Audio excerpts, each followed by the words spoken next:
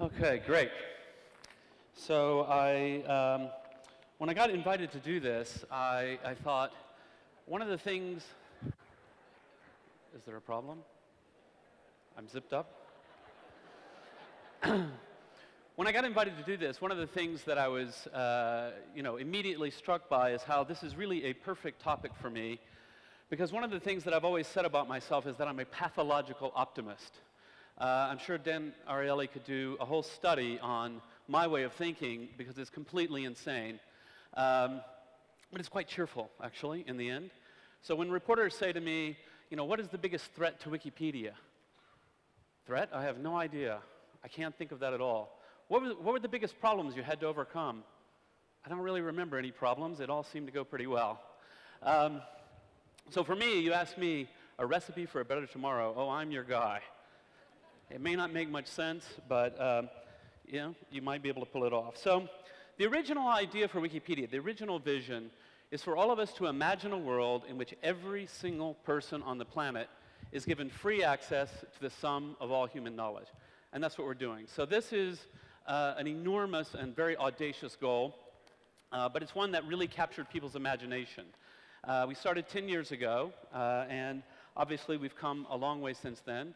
What I used to say to people is, how many people here have used Wikipedia? Well, now I just do this for exercise. The real question, how many people have edited Wikipedia? That's actually pretty good. It's pretty good. Not as good as when I speak to college students in India, mind you, but it's still quite good. So Wikipedia has had this enormous impact on the world, but when I think about it in terms of how can I take some of the things that I've learned from the world of Wikipedia, from the Wikipedia community, and think about recipe for a better tomorrow. And so some of the principles that we have come up with and that we live by in the Wikipedia world, I think are quite important and something that we should all reflect on. So one of the most important principles for Wikipedia is assume good faith. So assume good faith means you're in Wikipedia, you're making some change, you're making some edits, you see another person, they're making edits, and they're doing something wrong. We won't specify exactly what it is they're doing wrong, but they're doing something wrong. And you basically have two choices about how to understand their behavior. You can either assume that they're malicious, evil, horrible, idiotic, stupid, or you can assume good faith and say, I think what they're doing is wrong, but they're probably trying to do something right. And if I think about what it is they're trying to do and I approach them on that footing and say, hey, I see that you're doing this, I don't necessarily agree, can you explain to me what you're doing? Often what ensues is a perfectly valid conversation. And you find out that actually, yes, perhaps they were doing something wrong, but they didn't realize X, Y, or Z. They didn't realize how serious the Wikipedians are, and oh my, they're very serious. And so making a joke by editing a page to put in curse words is just not funny for us. And they didn't realize that, and they say, oh, actually, you're right, I understand. You're trying to build an encyclopedia, and I was goofing around. I shouldn't do that. Or maybe they come in and they think, oh, Wikipedia is like a blog, and so I'm supposed to go and write my opinions. And so I'm really, really angry about this issue, so I'm going to go and post a rant about it. And then somebody hopefully will say, actually, that's a really interesting opinion you've got. If you want to go start a blog, here's a link to a blog service. But this is an encyclopedia, and we're trying to be very, very neutral. Which brings me to one of the second principles of Wikipedia that I think is very valuable in a lot of contexts. And this is the idea of neutrality, of a neutral point of view. And the idea here is, there are many, many issues that we know we'll never really get to full agreement on.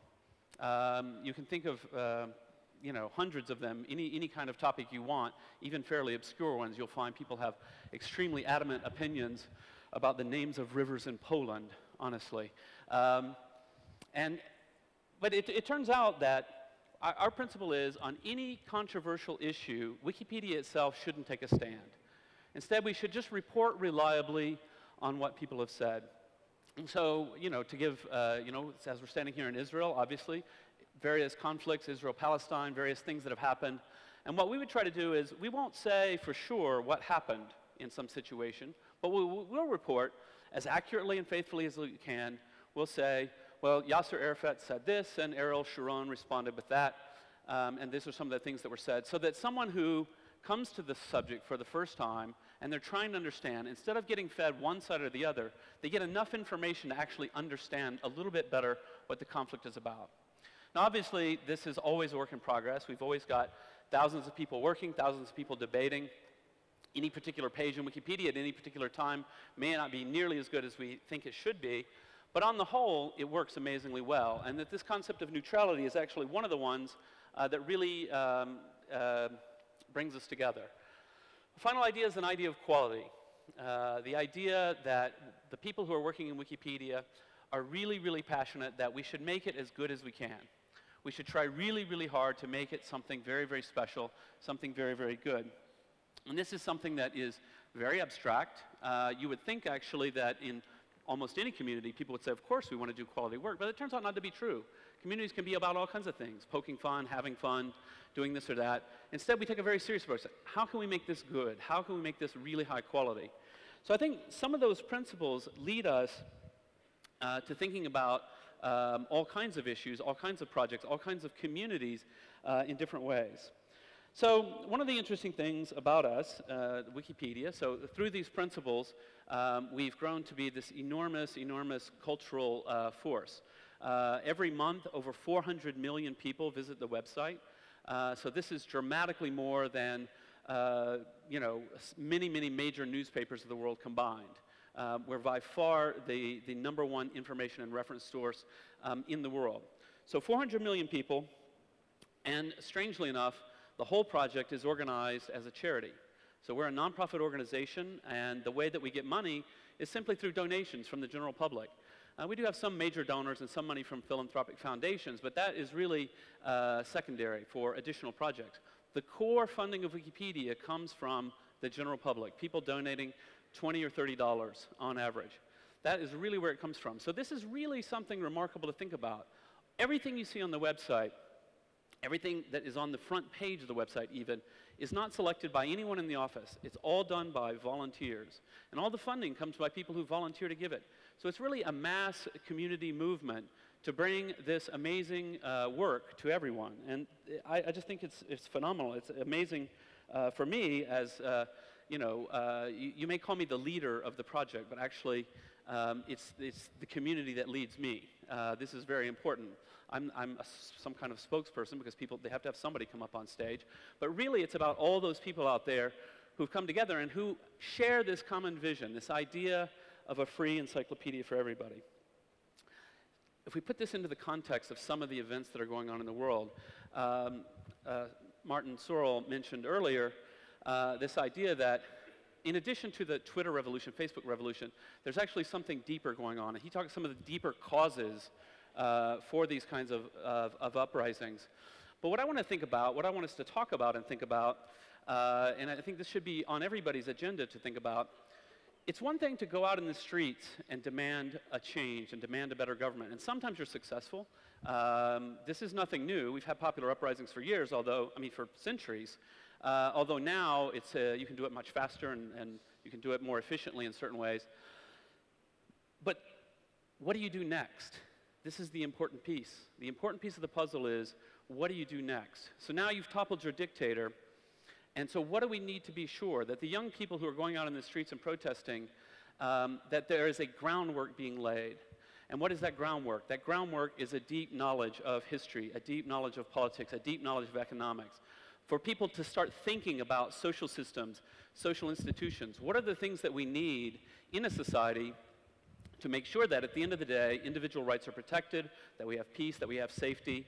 And what are the ideas that don't work? What are the ideas that lead to oppression, tyranny? And how do we organize our institutions to protect ourselves in all those different ways? And I think for this, we need to think very broadly about how do we harness these technologies for broad education? How do we get people interested in reading about these things? How do we get people to think about, okay, yes, I know it's really not a good thing that my country has a dictator and that we're all very poor. We think now we know how to get rid of them, but then what comes next? How do we build the next stage? And I think that's something that's very, very important. So finally, I just want to think about that in the context of what comes next. What comes next for many, many places. And I think one of the most important places to think about is China. Because China is going to deal with these same issues in a very, very big, very, very deep way. And it's very difficult to predict whether this is going to happen next year or 5 years or 15 years from now. However, there is an enormous wave of change going across China, fueled in part by people becoming more aware of their ability to make change. One of the things that's really interesting, when I have visited with the minister of the State Council Information Office in China, he brags to me that there are over 2 million blogs in China. So China does have a strong blogging culture. And in fact, many of these blogs, one of the things that, in varying degrees, that they have been allowing is criticism of local officials for corruption. So why does this happen? Well, one of the reasons it's happened is, of course, the central government of China has no interest in local corruption. There's no benefit to them if there's a corrupt local official. And this proves to be quite an effective way of policing it, of getting people involved, and they're happy about that. But what's really interesting is there's a whole generation of bloggers coming up, a whole generation of people who see, hey, we complained about this corrupt local official and he was gone. At what point do they realize, actually, we should complain about the central government? It's time for us to think about that. And so I think as we look at this, these technologies, we're not going to turn back the clock. Everything is changing everywhere, in every place around the world. Where there's corruption, where there's tyranny, where there's oppression, where there's authoritarianism, there is now the opportunity for people to make a change. But I suppose the most important message I have is that when we go back and we think about these principles of assumed good faith, of neutrality, of quality work, they're very, very important. They're important values that we need to make sure we're spreading through the internet, make sure we're spreading through the culture, so that when we have young people who are having an uprising, that it just doesn't become an out-of-control riot, that it just doesn't become a chance for topple the old dictator so that his cronies can come up and take over again.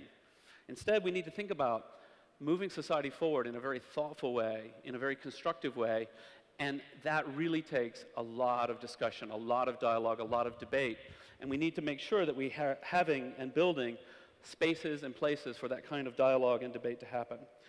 So, to sum up, my recipe for a better tomorrow is to think about social innovation in addition to technical innovation. Many, many times people report on Wikipedia in the press. It's a website, so obviously we should write about it in the technology section of the newspaper. I think this is a bit out of step. It's a bit mistaken. In fact, Wikipedia is a social innovation, not a technical innovation. All of the technology to create Wikipedia existed 6 years before I started Wikipedia.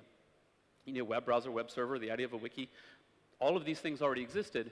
Instead, the social innovation of Wikipedia has to do with these principles of organization, these principles of values within a community to drive towards quality, to build something together that we think is sustainable and positive.